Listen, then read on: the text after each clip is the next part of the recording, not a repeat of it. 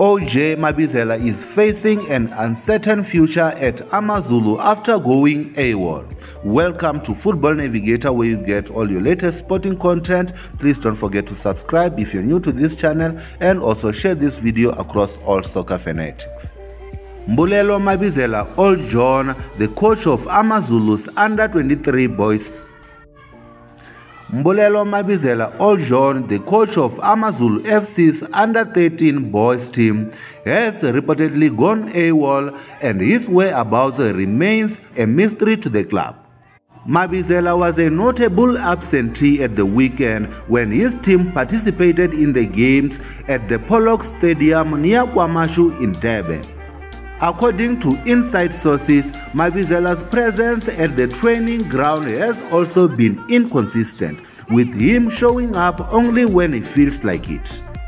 Mabizela, Andile Kele, and Reneule Litsolonyane, local football legends who rose to fame with the prominent Soweto Giants, were brought on board by AMAZulu last season.